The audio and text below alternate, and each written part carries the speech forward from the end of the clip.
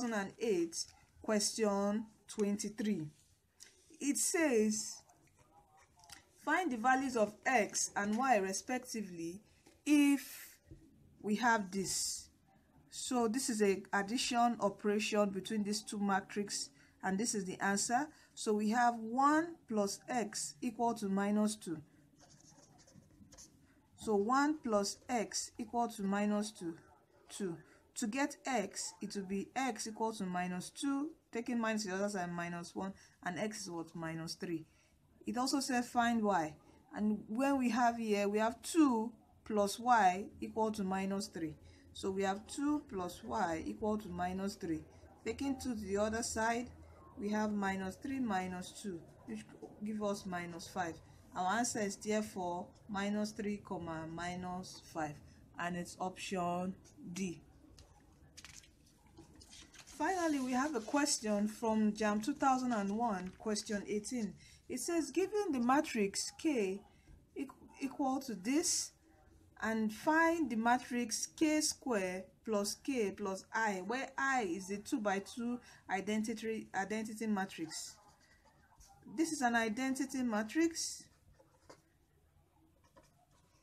where the principal diagonal is all ones. This is an identity matrix. And also he said K square. People might mistake this by just squaring each element in the bracket. No, you will perform a multiplication operation. So let's do this. So K square is 2, 1, 3, 4 multiplying 2, 1, 3, 4. So remembering introduction to multiplication, matrix multiplication, we'll multiply this row by these two columns. So we have 2 times 2 plus 1 times 3, and also 2 times 1 plus 1 times 4. We have, multiplying the second row by the two columns, we have 3 times 2 plus 4 times 3, and 3 times 1 plus 4 times 4. So let's get this. This is 4 plus 3. That is 7. This is 3 plus 4.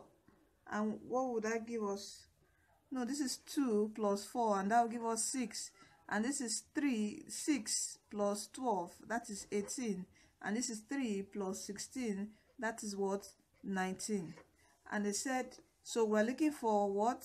We're looking for K square plus K plus the identity. So this is K square. What is K? K is 2, 1, 3, 4. What's the identity? 1, 0, 0, 1. So we're adding all this together. So 7 plus 2 plus 1, that will give us a 10. 6 plus 1 plus 0, that is a 7.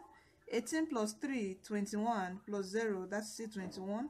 19 plus 4, 23 plus 1, that will give us 24. And what is our correct option? That is option B. Please take notes in JAMB. Try to be as accurate as possible. Yes, you have to be fast, you have to have speed, but try to be as accurate as possible. And also recheck your workings before you pick your options, because you could have the wrong answer could be in your option, and you could pick it thinking it's the correct one, and you actually failed it. So try to recheck your working before you settle on your answer. Thank you for staying tuned to Destined to Win Tutorials. See you in our next video, where we solve determinant and inverse of a matrix. Bye.